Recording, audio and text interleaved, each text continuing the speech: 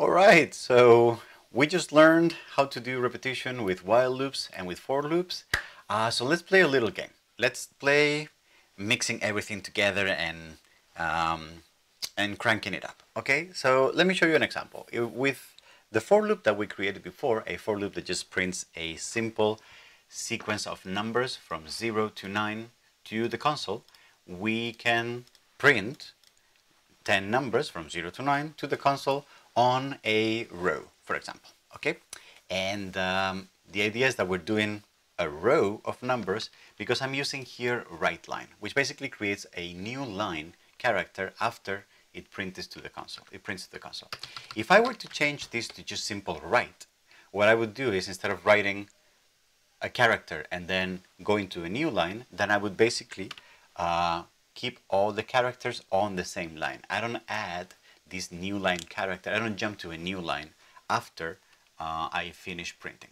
Okay, and if I wanted to make it even a little nicer, I could add a white space to this. I could add a white space to this writing inline, or I could just say, well, instead of that, what I'm going to do is I'm going to write, and then I'm also going to simple write. I'm going to simple write a white line character after each one of these sequences. All right, and then I have created a sequence of numbers that is linear. It's like a row. It's like a row of numbers. All right, but this is great. It's fun, but this is a little bit of the problem with simple for loops. They're very linear. They're only one-dimensional in a way. So with this technique, I can only write to the console either a column or a row of numbers. But what if what I wanted was to print a matrix of numbers? I wanted to have both rows and columns, almost as if this was an Excel spreadsheet. What if I wanted to have the two dimensions? What if I wanted to print a block of these numbers? Would I have to do this? Would I have to copy and paste this? If I want like 17 rows, would I have to copy and paste this 17 times?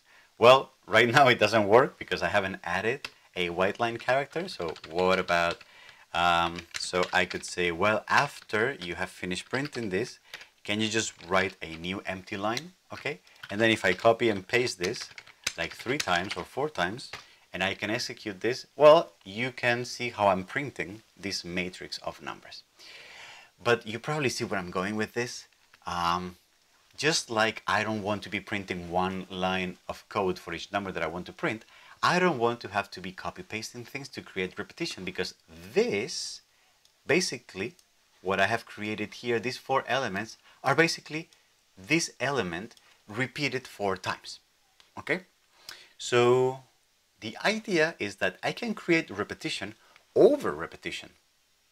So if I want to do this, what I can do is I can just say, why don't I just take this block of code that prints a line of numbers like that?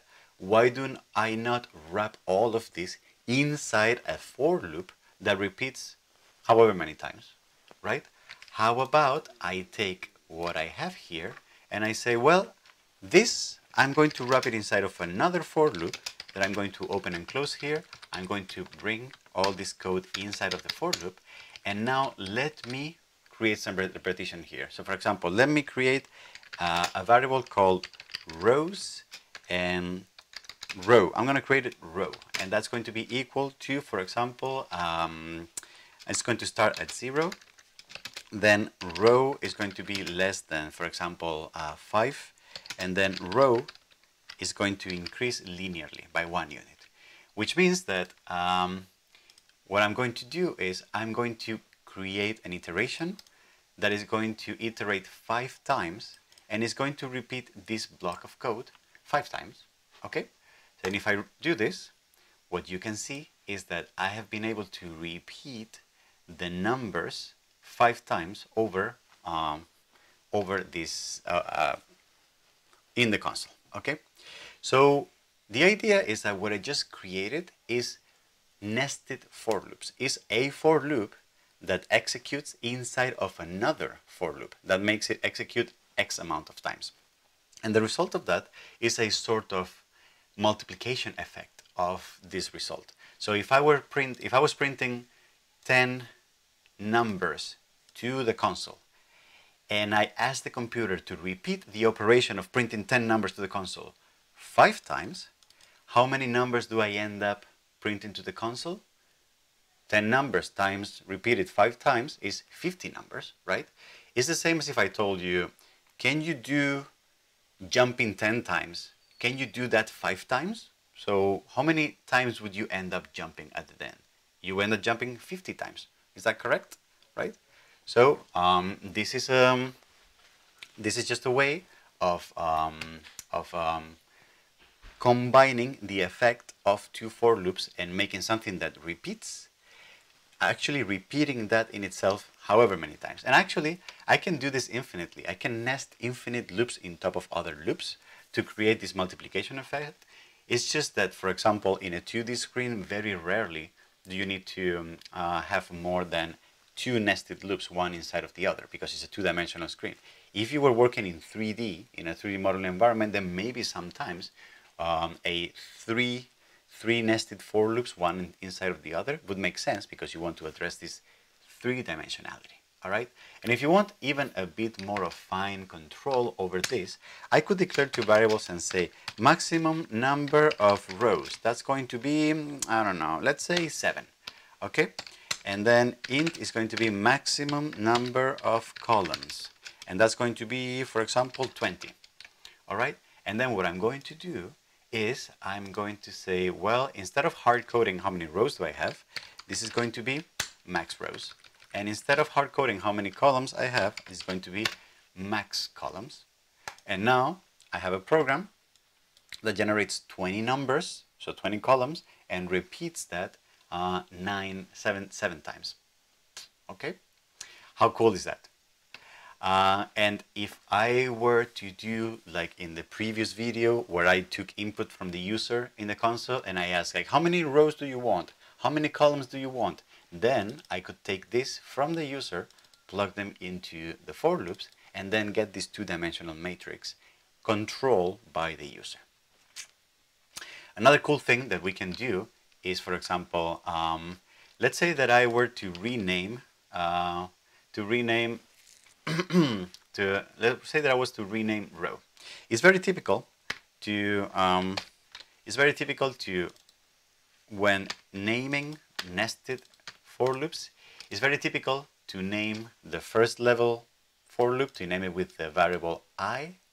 It's also very typical to name the second degree, the second level, or the immediate parent, to name that variable j, and then however many loops, k, I, j, k, I don't know what's coming next, but like keep that order of lettering afterwards. All right.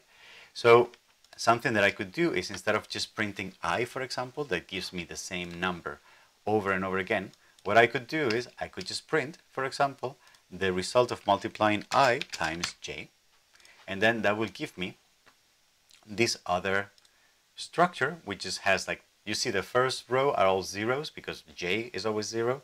The second one is the normal one, and then this is multiplied by 2, by 3, by 4, by 5. So it's almost like the multiplication tables, one after the other, right? Which I find also pretty cool.